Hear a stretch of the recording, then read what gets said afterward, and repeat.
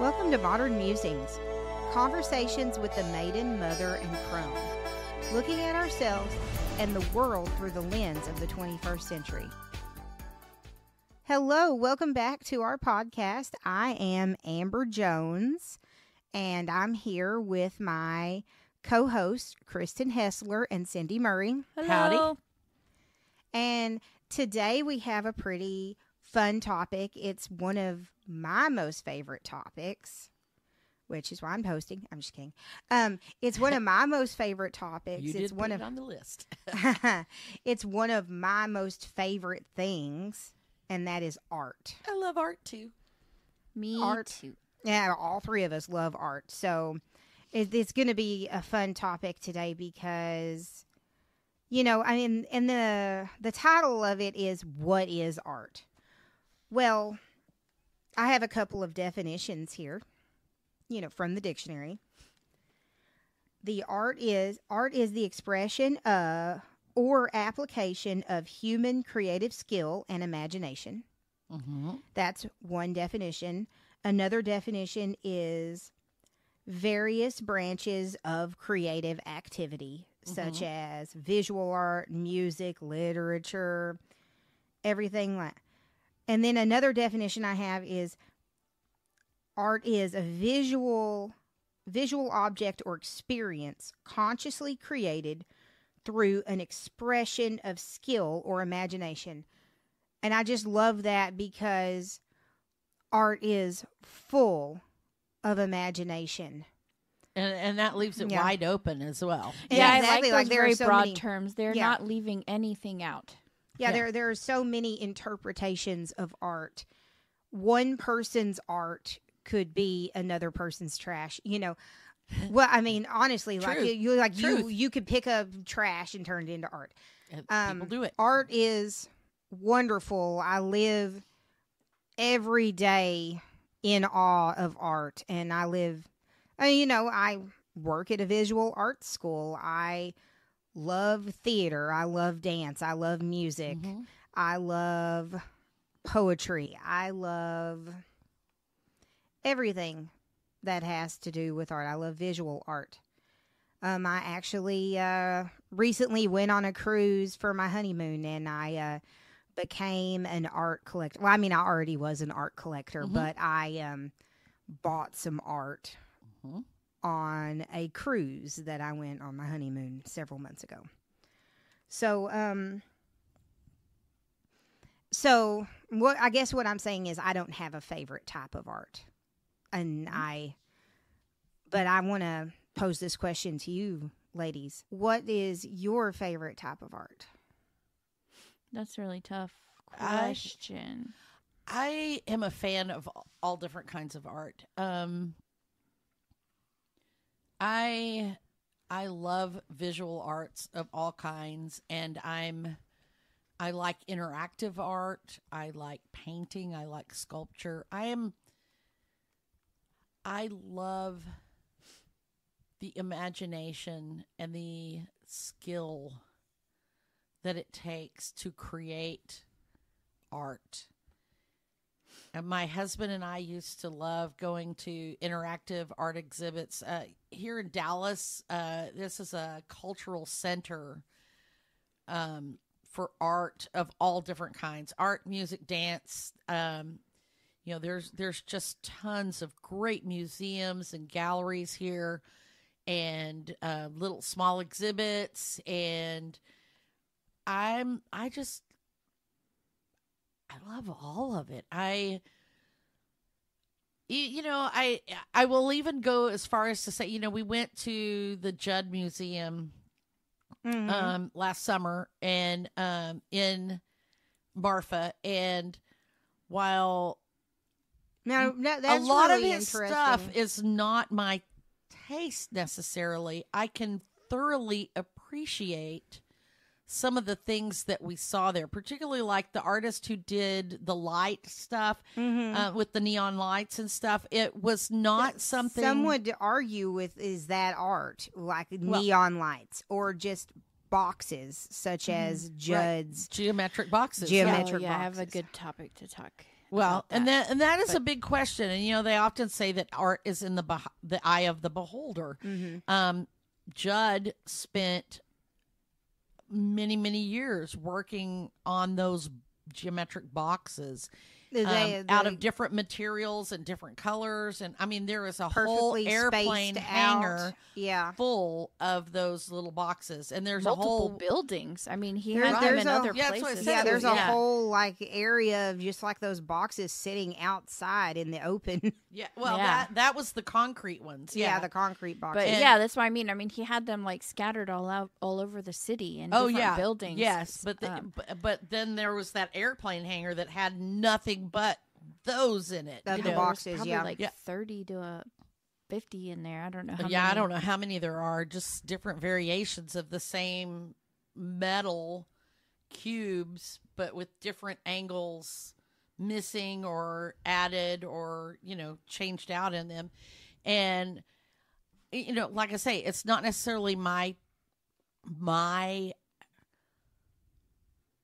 I'm not going to say it's not my idea of art, because I think it is art. I just think it's not necessarily my aesthetic. To me, I felt like Judd's art, his like 50,000 different cubes, was not much different than someone practicing It's a drawing practice. hands over and over again. again. It was Yes. just on a bigger scale because it was sculpture and it was installation art.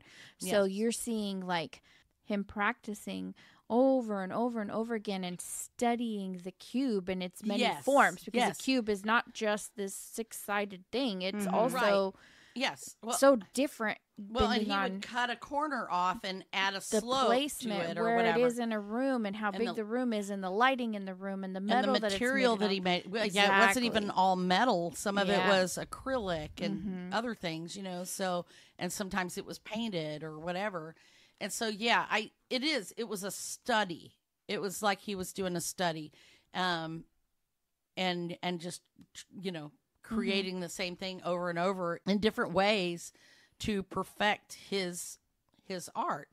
And if you think of this as a sculpture that's installed outside of a building or like maybe a bank lobby or something like that, if you walked into a bank lobby and you saw a roughly cubic sculpture with like some weird angles and maybe some plexiglass or whatever on it, you would say that's an art sculpture. So why would it not be, just because he made lots and lots of them and they were all very similar? And that's that whole thing, that 70% rule, like that it's only art if you only make one of them and it's perfect. That's Right. not true, because anyone who actually does art knows that it takes thousands and millions of them to get. Well, and that's like photography. Yeah. Yeah, definitely on the photography. When part, I but, took photography classes, I You'd was have to- told that you take 100 photographs to get one usable photograph. And when you're doing that kind of thing, when you go have your portrait done, they take hundreds of sometimes click, click, click, click, click with you in the same position, just to make sure that they catch you with your eyes open and not blinking and your, whatever. And then they'll turn you a little bit. They'll take hundreds of pictures to get you that set of portraits that you're looking for. Same thing with like a journalistic photographer. They go to a concert or a sports event or a house fire or a car wreck or whatever, and they're taking hundreds of pictures to get that one picture for the newspaper or whatever, so well, I mean, you kind of have to, like a lot of the people's art, that's in the museum or that they're selling, that's not their first try on that. Exactly. They didn't just exactly. How many copies or renditions of the Mona Lisa were there before we got the one that's hanging in the Louvre, and what's behind the Mona Lisa? and what's behind it? What did they paint over? Yeah, which is Yeah. when we toured the Dallas Museum of Art, there was an exhibit many years ago,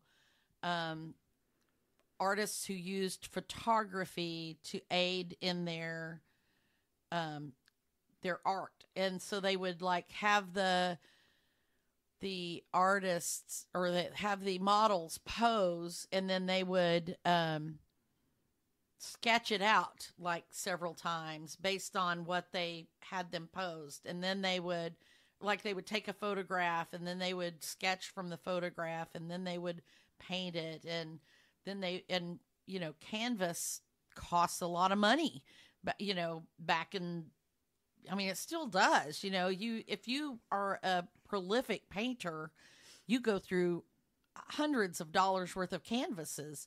So it's not unreasonable to think that you could just paint over one and paint something else on top of it, or redo that. You get halfway through the painting and you don't like the colors you chose, or maybe you want the head to be turned a little bit differently in the portrait or whatever, and you just scrape it off and start all over. So, and then, we see in the works of Da Vinci, many times, like you're talking about the study of the hands, the study of, figure drawing of different body parts and things. Over any sketch artist has a sketchbook full of the same sketch over and over and over again, where they're practicing. And really, to me, that's what art is. Art is not this final product that is out there. That the art is the artistry. It's the definition that she just gave you, which is the act of creating something. Can you read that first one again? The expression or application of human creative skill and imagination. Mm-hmm. Yeah. Yeah. It has nothing in the definition that says like it's valued, it's very good, or it costs. Yeah. Yeah. And this goes to another question, because I want to have this argument. I've had people tell me multiple times that so and so is not an artist because of the type of art they do. And I've actually been treated that way myself. Well, that's that person's definition of art. Well, like, and, they don't. okay. Yeah. Hold on a minute, though. Okay. So I've actually been to a craft guild here in Dallas, and yes, that was. They really consider themselves more fine arts, and there's art, there's fine art. Maybe that's the difference that some people want to delineate there. And then there's arts and crafts, and then there's craft work. But I was treated very poorly by these people because they were blowing glass and binding books and creating sculpture and firing, clay pots or whatever. But I was looking for a space to come in and teach paper crafting, and they just looked totally down their noses at me. And so I just gave up on that idea. But I also have people who are, that I know who are artists, who look at other people that I know who profess to be artists. And I call myself an artist. I have never been classically trained. I have not gone to art school. I've had photography classes. I had art in high school, but I practice artistry of varying different kinds. I paint, I draw. I don't consider myself to be ultra talented, but I enjoy doing it. I've created things that have received compliments, and I call myself an artist because I create things that are artistic in nature. One of the other people that I know does this, and yet people tell her that she's not an artist. Maybe not even as much to her face, but I hear it sometimes, and I'm like, I don't agree with that. I don't agree with that judgment, because when I looked it up. So I was like, when can you call yourself an artist? And this is so hotly debated. It's just like, what is art? Who is an artist? So here's one. It says on United Art Space, when is it okay to call myself an artist? And this says a person who practices or performs any of the creative arts, such as a sculptor, filmmaker, actor, or dancer. There's no mention of qualifications, how much money you make, or the years of experience you have. It's quite acceptable to call yourself an artist, even if you don't make a living or are trained, right? You only need to make one, because if you make, let's say, a clay pot, for instance, set it on the table, and someone says, and the artist who made this was so-and-so. Right. You make one, you are an artist. Right. And so maybe just of that one thing, but still an artist. Maybe this person's art is not your kind of art. Exactly. It's but it is art eye of to the other beholder. people. And it is in the eye of the beholder. So, I mean, people might look at some of my stuff and say, that's not art. But I do collage. It fits that definition. And absolutely. it fits that definition. Fits so I'm thinking it is. And there's just, I don't know. I am not. So in art appreciation, this is the age-old question: what is art? And this is where the debate gets people really fired up, because there is this: who is it that you can judge? What is art, and who determines what is art and what is not? Well, and technically, based on Amber's definition, nobody except for the person who creates it is the judge of whether or not it's art or not. Right. But according to people who have been classically trained in fine art, and that's why I say maybe it's that distinction between art and fine art, that because their idea is whether it is saleable, whether someone is willing to buy it. The art critics are who decides whether it is art. Right. And I'm like, well, but that's like saying, if you applied that to other things, like music, what is music? Right? So, if I play Mary Had a Little Lamb, is that music? If I sing that to my child, is that music? But somebody else can say it's not music because it's only intended for little kids. If you haven't made a recorded album or been on stage for thousands of people. Right. Then it's not music. It's not value. It's not valued. So it's not music. So you would not do that. You would not apply that terminology to music. So why would you apply that to art? Yeah. Does that make sense? Oh, yeah, absolutely. So art has really two definitions. It's a give and take relationship when you're talking about, like, is art to me? That is your definition. And then there's, like, the global definition, like Amber's. That's, in general, art, any art. I think and if then anyone calls it art, then someone can look at it and see that it's art. And I think that is why people debate on whether or not something is art, because they have their own definition of what they consider art, and they are applying their personal definition to that perspective. And it's a give and a take. There is the artist, the person creating it, and then there is the person receiving the art by looking at it, who is determining, is this art? Right. Because if you also take into consideration your definition, read it again. Sorry, I'm making you read it again. I think we should go over it multiple times. The expression or application of human creative skill and imagination. A vehicle. Think about a car. Is that not an imagination and expression by creating something that you came up with in your mind? Someone invented someone the car probably and said, "Ooh, I want to." Someone probably took a piece of clay or wood or something else and carved out the shape of that car, because they do that. Right. But someone said, "Ooh, I want to be able to move from this place to this place without using my feet." Right?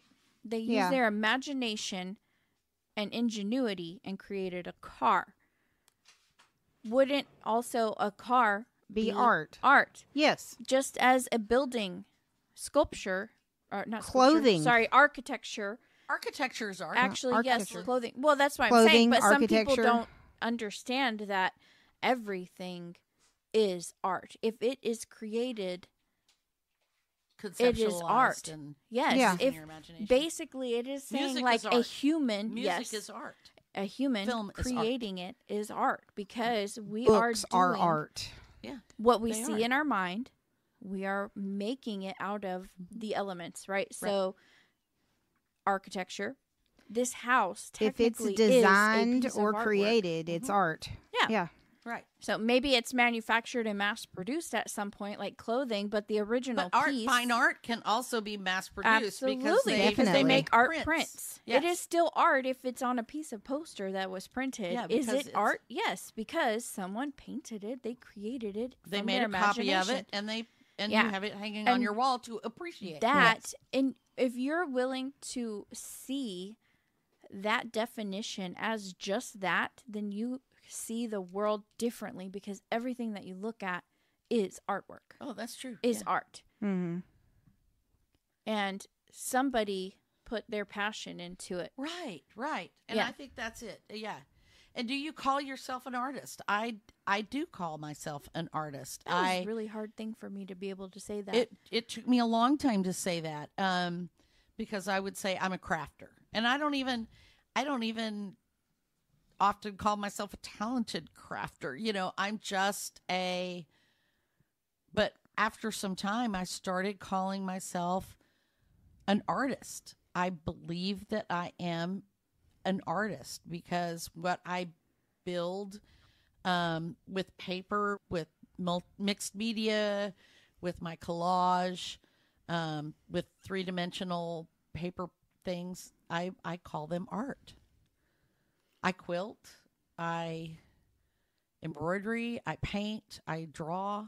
And to see that and the quilting, like that's art too. Like you can enter that stuff to win prizes. Like the And you get rewarded for intricate- the artistry. yeah, the of it. artistry, the intricate nature of things such as that. Like Because you use elements of design in creating those things. Yeah. so yeah, by that definition, pretty much a lot of things. I mean, even food is art. Culinary. Yeah, Culinary, like art. you go to a fancy restaurant and they That presentation. artfully put it on the plate. Yes. Food Yes. is art as well. Yes.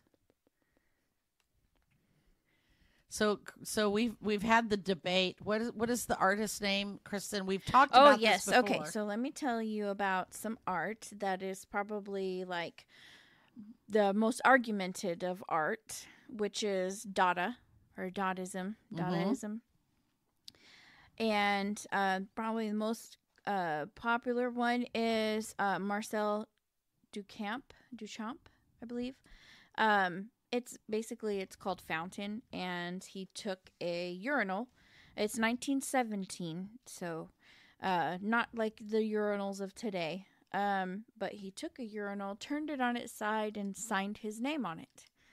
And the whole purpose of Dadaism is that it's absurd and to argue what is art. Literally, Right. That was literally his point, was that I'm calling this art, therefore it is art. It is art. And it makes me irritated in some ways because I'm like, that's not art. You didn't make it. But when I go back to my original statement earlier, But he that saw it from a different perspective. and someone else presented it. created that. Someone, the urinal, it is ceramic. It was created Right. But it was also presented in a different in way. a different way. And that sometimes is like with photography, what makes it art, taking a photo of something from a different angle or in a different light or looking at something in a different way. And that is true of all art. A great artist is someone who can look at something, a great artist, not just an artist, but a great artist, can look at something and present it in a way that you've never seen it before. Mm-hmm. And that is what makes it great art, because you see things that you never would have noticed, or it gives you perspective, or it gives you an emotional response to it. And that a lot of times I think is part of the artistry, or what defines art, is that it captures an emotion or something like that, or it makes the viewer have an emotion of some sort, even if it's like, oh my God, this is the most disgusting thing I've ever seen. Right? Yeah. So that really is what makes art what it is, and that's also what makes the debate, is that it evokes like that response. Right. So like the cup, the hairy cup. Oh, I think I blogged about that when we were doing cups. I think that was like maybe our first season. Mm-hmm. And yeah, that cup was no, weird. that was season 2. That was Okay. actually season 2. Okay. Yeah. But anyway, so Oppenheim's cup is like, she made like a plate and a cup, and I think there's also a spoon. It's like a saucer and a cup. Mm-hmm. And it's like lined with fur. And the whole purpose for her was that when you look at that cup, it evokes like a response, because you think about like drinking out of it and the hair tickling your nose, or like what it would feel like to eat out of that. That's what that kind of art does, is it gives you that response. And I think that's what most people, when they try to define art, they are only wanting to give credit to art when it gives them a pleasant response. Oh, yes. But there is that any somatic response, which is anything that causes your body to have a response. You know, that Like that ASMR. is right. So even that is a form of art. There is a whole genre of art geared at creating somatic response. Like you said, ASMR sometimes, and not all ASMR is a pleasant response. Some people listen for the listen or watch or whatever for the horrifying or the disgust or whatever, what have you. That is a whole other genre of it. I remember seeing paintings at the Lubbock Arts Festival. Every year they would always have one, and there would be art on display that you could buy or whatever. And I remember there was one that was like I can't remember the artist's name, the name of the artwork, but it was a huge piece. It was a huge painting, and it just looked like bloody basically. It was disgusting, but that was one of the pieces of art that they had on display. And I'm not going to say it was good or bad. I mean, it took artistry to create that piece of art, because you can't just slap a bunch of red paint on and make people think that looks like a bloody nightmare, you know? It took skill to create that. And that was the response that they were trying to get out of it. So is it my taste in art? Absolutely not. I would never, go in search of that or hang that on my wall or anything like that. But I can appreciate the skill of the artist who created it. Yeah. And I think that's the thing there. I don't know. Like I say, going back to the people, that call certain kind of artist art and some are not, maybe it's not so much that you should call them not artist or that it's not art. Maybe it's just not your style or your taste. I've had people argue that a photograph is not good because it doesn't have the rule of thirds, but there's always rules. Rules are always created to be broken.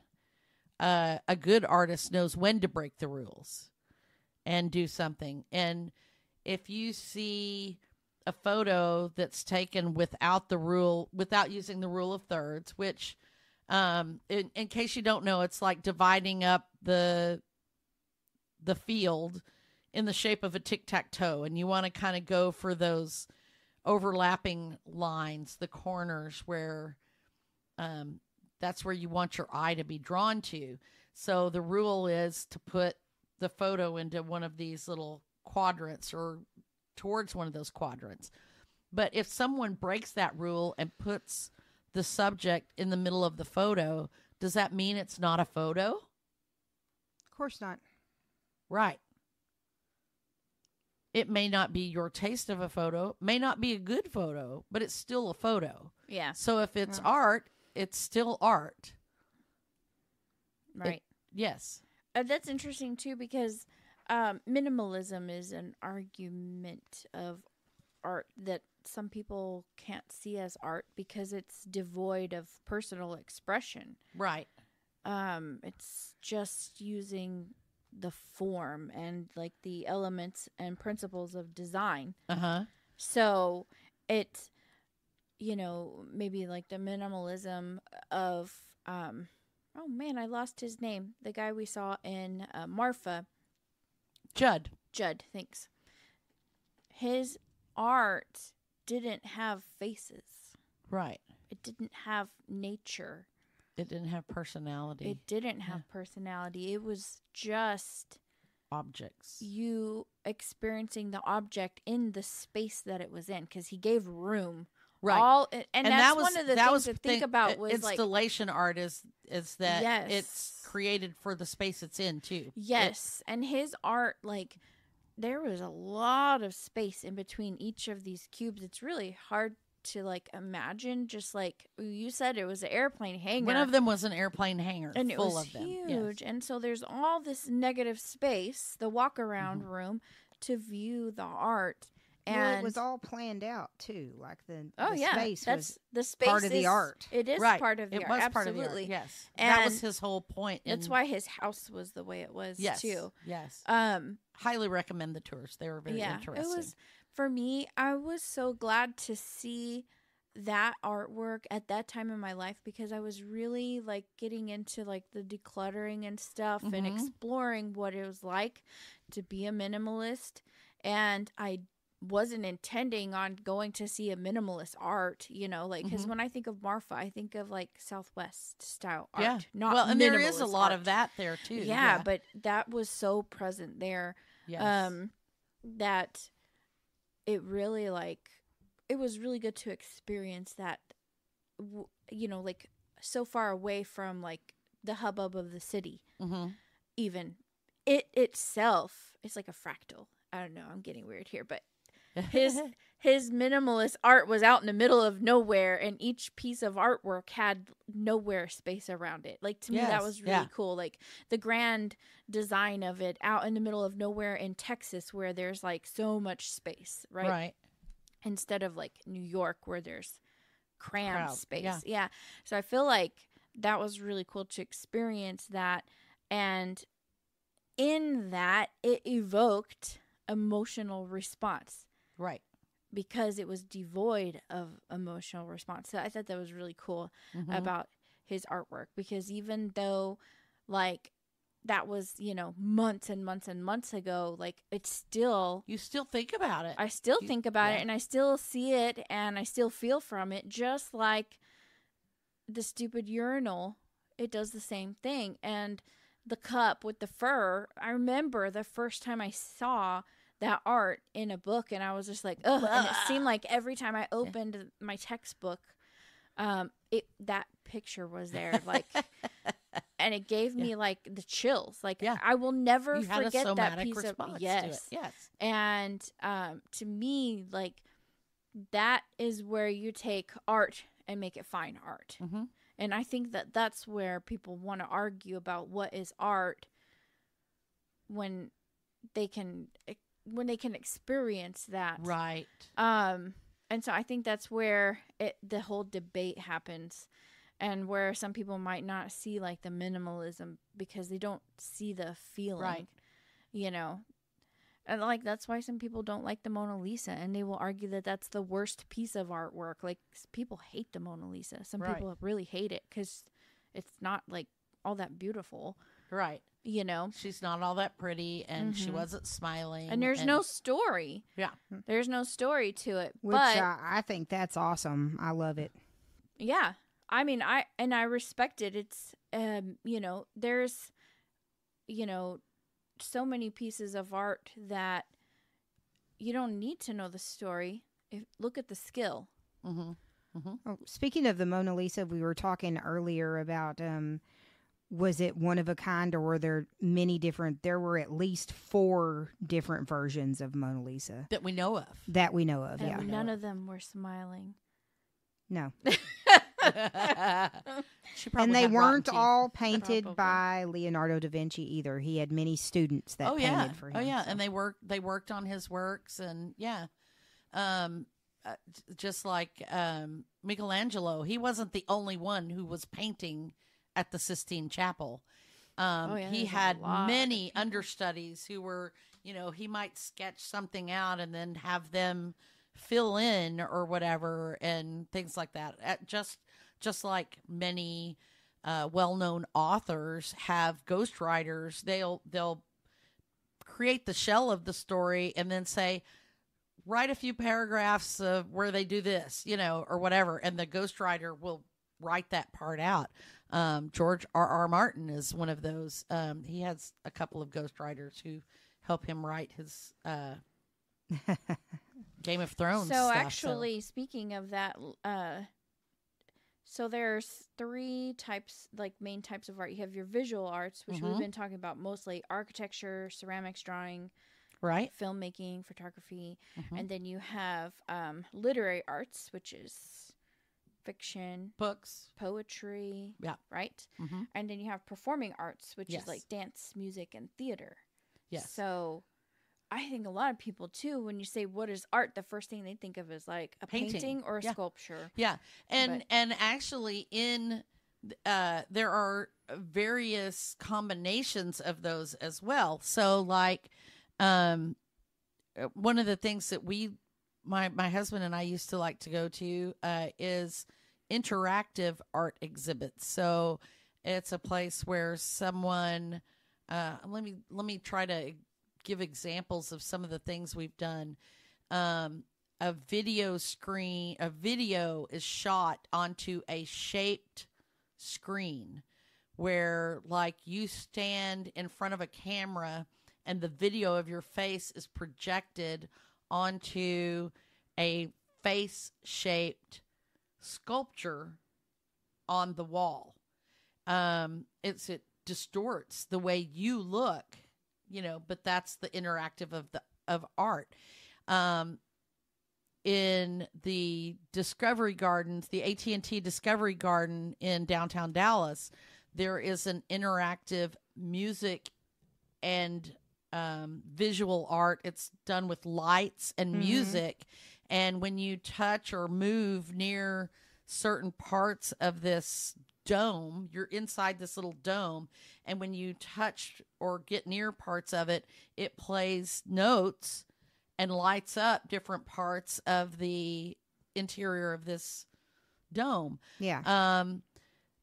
The one that had the face, another interactive art that we saw there, was a video shot down onto a like fiberglass boat bottom.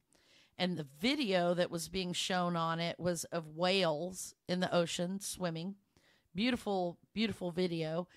And it was overlaid with information about the plastics that are in our oceans. So the boat bottom was recovered, a piece of recovered Chinese trash that made it all the way to Hawaii, I believe. So it floated on the ocean all the way from China to Hawaii. And our our oceans are full of garbage. And it was, this whole video was talking about the disaster of our environment with these microplastics and trash in the ocean and things like that. There have been teepees or yurts or something like that where you go inside and there's music and stories being told as you walk around inside of it. There is currently being built. I don't know if it's accessible now or not, or if it was a temporary installation, but there's a bridge crossing from Texas into Mexico. And there was, I believe it was Terry Allen installation. I may be wrong, so don't hate on me if I am. But it was a whole interactive installation on this bridge connecting the U.S. to Mexico. And I don't remember any details of it, but it was like there was some audio pieces to it and talking about the connection between the two countries and things like that. So, that's a whole different kind of art because it's part performance, it's part visual. So there's that kind too. So, and I love checking that stuff out because it's fascinating. But a lot of people would probably say they didn't consider that art. I don't know. Because it's not on a canvas on a wall. Right. Well, or it's not valued at thousands of dollars. It's something that can't be sold. Right. Installation art's actually really interesting because once it pops up and it's then temporary art. It comes down and there's no monetary value of it because it no longer exists. Right. Well, then you get into the whole idea of non-fungible credits, non-fungible. Oh, God. Dad was talking about those, the most expensive artwork ever sold. Non-fungible tokens, which are digital creations, basically. So there's an artist named Beeple that my husband followed, and he does a piece of artwork, digital artwork, every day. And for the first, he took the first 5,000 of those and sold them as a non-fungible token. It's called Every Days, the first 5,000 days. And it was a single, purchase for all of them as a non-fungible token. And it is currently valued at $69.3 million. And it's not even a piece of art that you can look at. This is just a token. I think you have a certificate that shows that you are the owner of this piece of digital artwork. And it's a mosaic, I believe, of all of those 5,000 pieces of art that he created. That is just insane to me. I mean, I'm not saying it's not art because I've looked at the pieces. He is a very talented illustrator, artist, whatever, however you want to, graphic artist. It's fabulous, but that's just mind blowing to me. Yeah. Well, and that's also something really to think about. Graphic arts being considered art. Well, not that long ago they were not. Exactly. Yeah. Cartooning was not illustrations were not considered art. A cartoonist. Yes. Yeah. That's why I said cartooning. An artist. Yeah. So again, it was Anime. cartooning. Yeah. Yeah, anime actually like has only like recently gained like public respect, you know, in certain circles. Like people considered it kids cartoons. It was actually, you know, I mean, for a lot of stuff adults goes and- a lot of stuff goes into that type of art, so it should be considered art. Right. Yeah. A lot of thought, a lot of consideration, a lot of planning goes into that Well, that type of thing. This piece that was sold by Beeple at Christie's, the art auctioneers, was who sold it. It represented 13 years of daily pieces of art. Mm-hmm. Daily pieces of art. Think about that. 5,000 pieces of art, one every day for 13 years. Mm-hmm. Yeah. Definitely when you think about all the work you would do every day for 13 years, Mm-hmm. I'd like to get paid $69 million. $69 million. Yeah. Yeah. Yeah. Very nice. Yeah. So here's a fun fact. Guess how old the youngest artist is?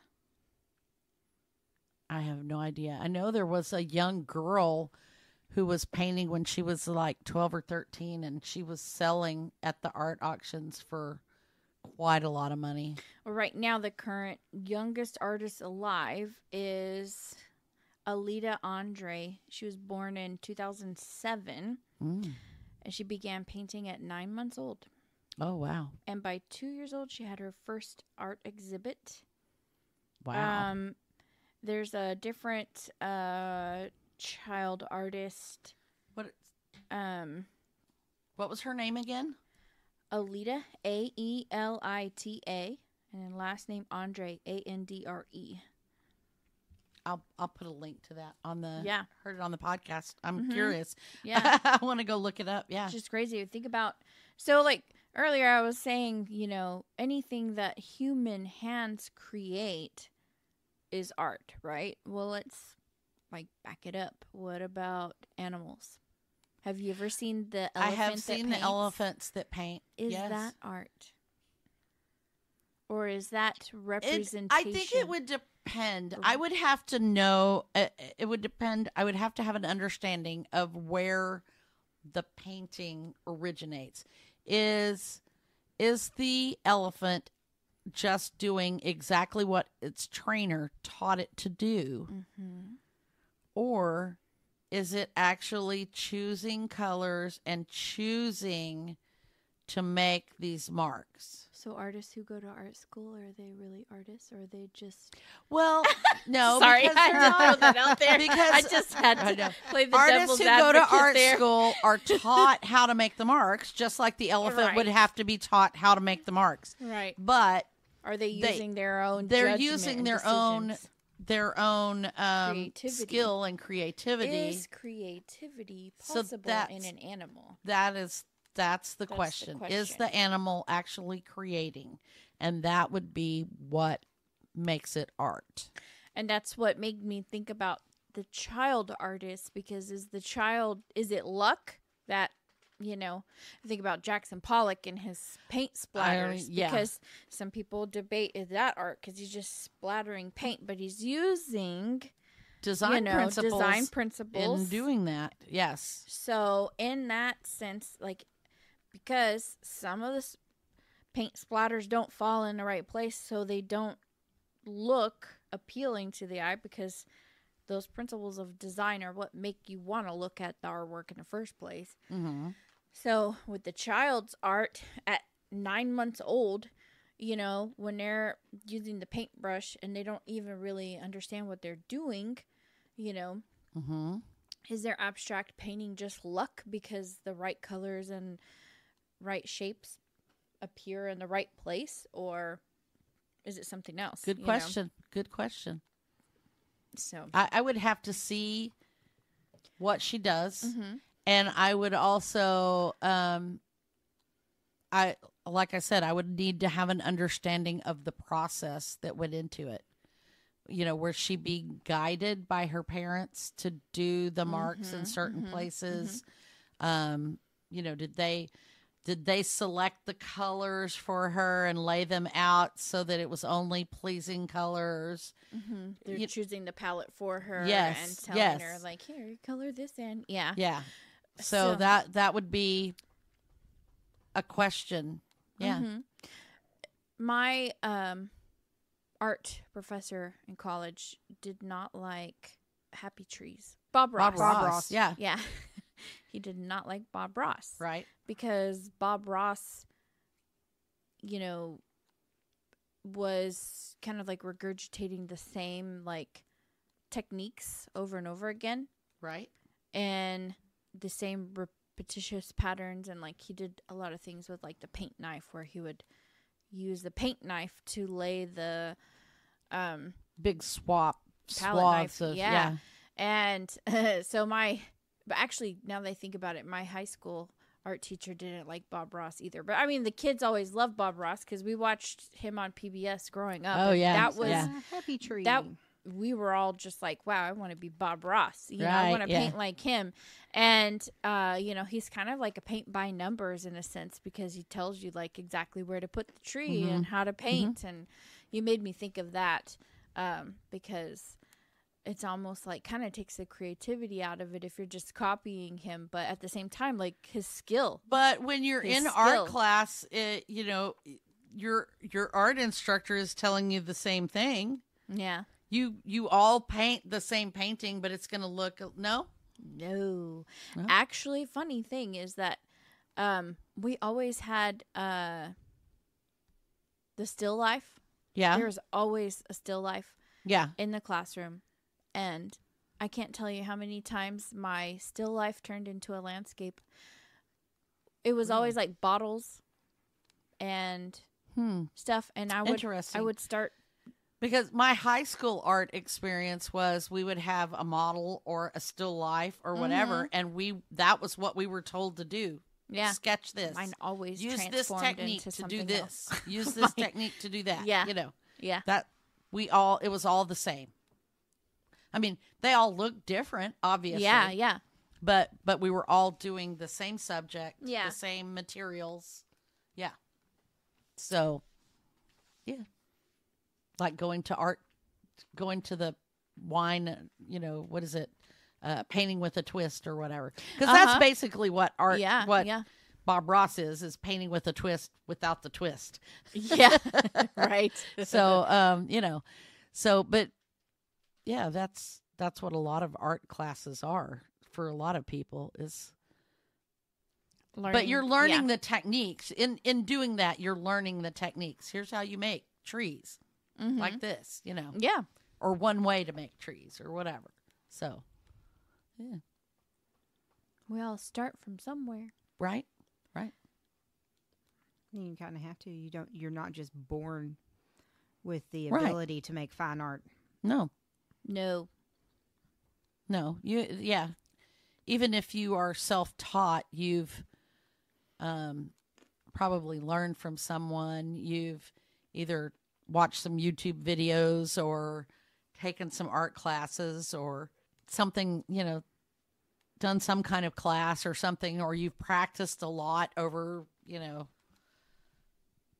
decades. So it's, yeah. Speaking of decades, what's your favorite art era? Oh my goodness. I don't know.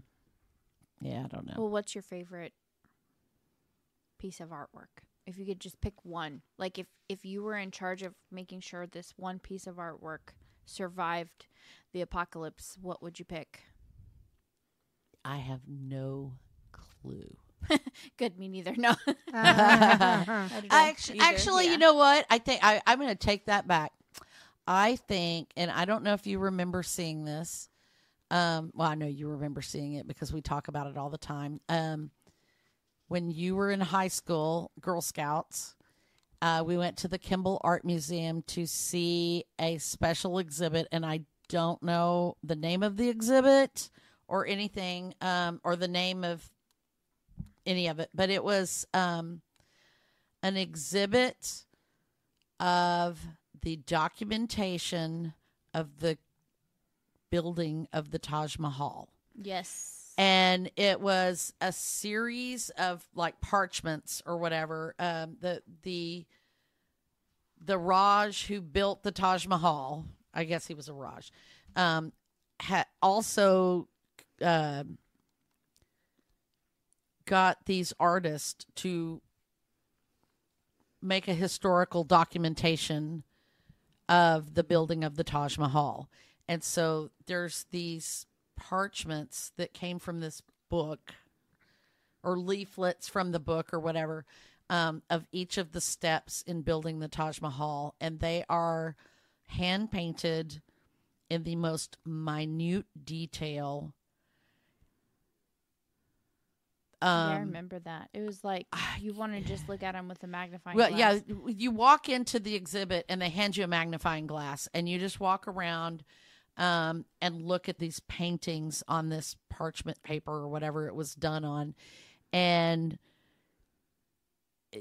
when you hold that magnifying glass up to it, you see the tiniest details, like the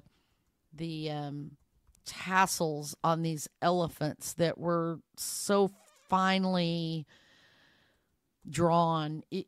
I can't even imagine. It's like the artists who draw on rice. I know you've seen them at the fairs and stuff like that. Very similar to that. It was so microscopically detailed. It was amazing. The most beautiful thing I have ever seen in my entire life, literally. And I think that probably, because it's still, even 25 years later, still evokes this joy, this awe for me. Ultimate respect of the art. Yeah. Yes. And it was multiple artists working on it, but like I said, 25 years ago was when I saw this, and I will have to find the information about it and link that on the podcast if I can. I don't know if I can, but if I can find it, I will. It is. I hope there's out there on the internet somewhere, some graphics of it somehow, because it really was awe-inspiring. And I think that is probably that one, and a photograph that I saw in Marfa, which we have talked about many times over as well. It was a black and white photo taken by, we were in a little boutique. Actually, it wasn't in Marfa. It was in Alpine, I believe. Yes. And it was a mother-daughter ran this little boutique shop, and the daughter was a photographer and artist, and she had some photographs for sale. And this was titled Blue, I believe was what it was titled. And it was a photograph. It was a self-portrait of her, like with the camera up under the bed, pointing outwards under the bed, and she was laying on the floor looking under the bed, and everything is in black and white except for her eye, which was the most beautiful color of blue. And it was very sad and telling.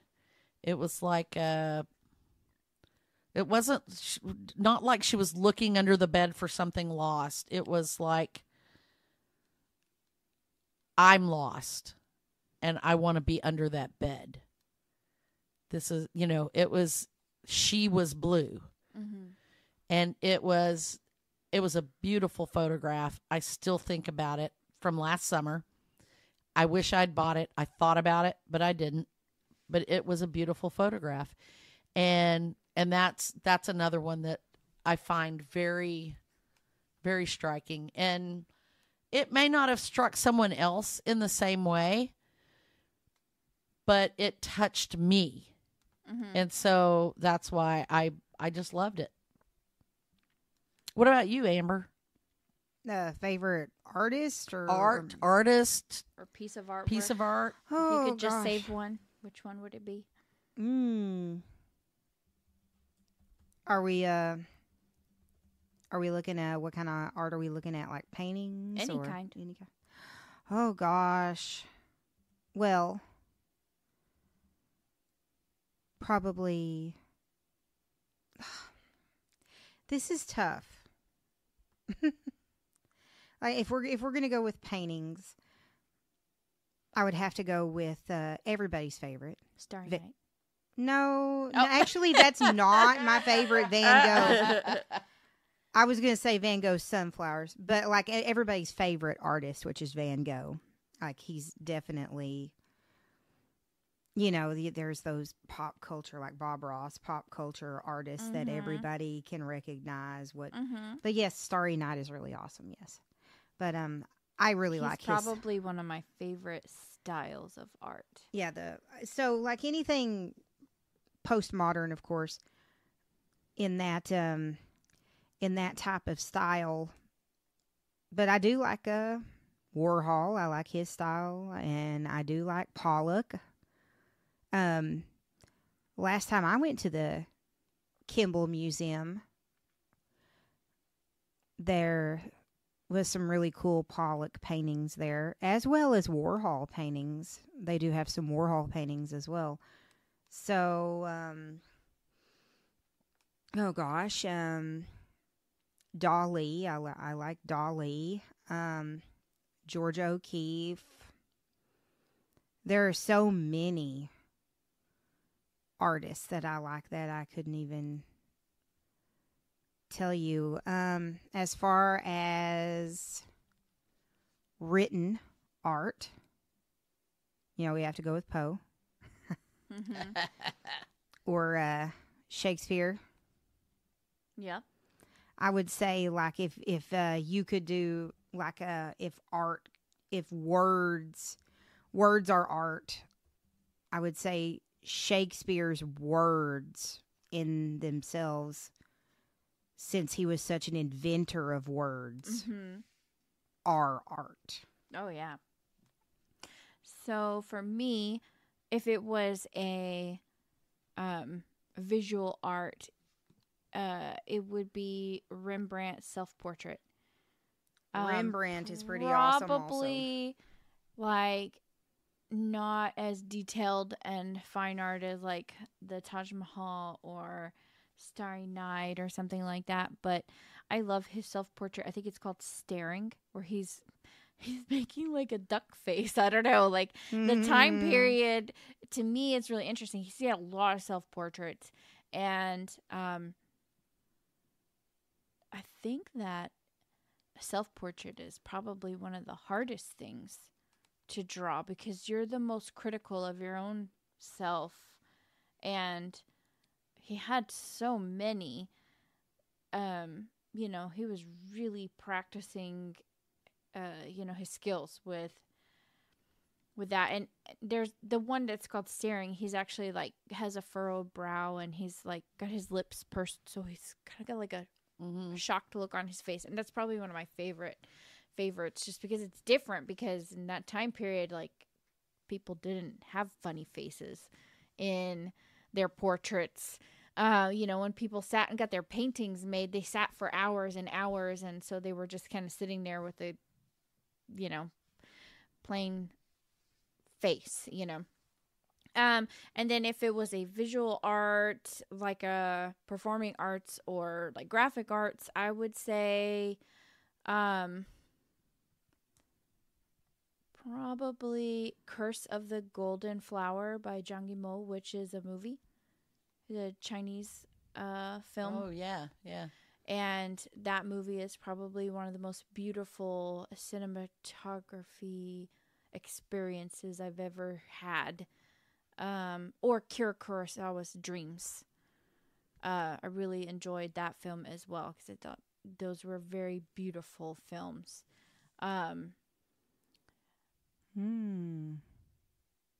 The manpower for Jang Yimou's movies, like thousands of people in his movies. Well, Oh. that's And like the Akira costumes Kurosawa. How- Some Yeah. of his What was stuff was that like one movie? fabulous. House of a Thousand Daggers or something like House that? of Flying Daggers. House yeah. of Flying Daggers. Same guy. Yeah. Yeah, that would be That was a beautiful movie, mine. too. Like my most beautiful movie for sure. Yeah. I'm glad I introduced you to that one. Yes, you you should go did. watch those movies if you haven't seen them. They are beautiful. You did introduce me to that one. Now I want to go home and watch those on my TV. All right. Well, I think we have pretty much covered art in all of our random thought patterns of what art is. I would love to hear what everybody else thinks about it, too. Mm-hmm. Definitely. Hit us up on Facebook on our MMC chat. Check out our blogs. Give us a like and a share. Comment on our podcast. Let us know what your favorite type of art is. So, what are we talking about next week? Next week, we are talking about ways to lower stress. So, we're probably going to come up with a top 10 list or something like that. Yeah, man, definitely stressful time of year. So, isn't it always every time of year? nah, for a teacher, Right. this time of year is the most Totally. stressful Yeah. time of year. Absolutely. Coming Beginning up on of the end year is a piece of cake compared to testing season. the end, and of, the the end of the year, year, yeah. wrapping up and getting it all done before it's too late, and Yeah. everybody needs to pass, and yeah. So, a million years of stress going on in my life right now. That sounds like a scary movie. A Million Years of Stress. Right? That's going to be what, if I Wow. make a scary movie, That would be that's going to be my art movement. I'm going to make a scary movie called A Million Years of Stress. okay. That would be a horror. Yes. Yeah. Yeah, art house movie for sure. Mm-hmm.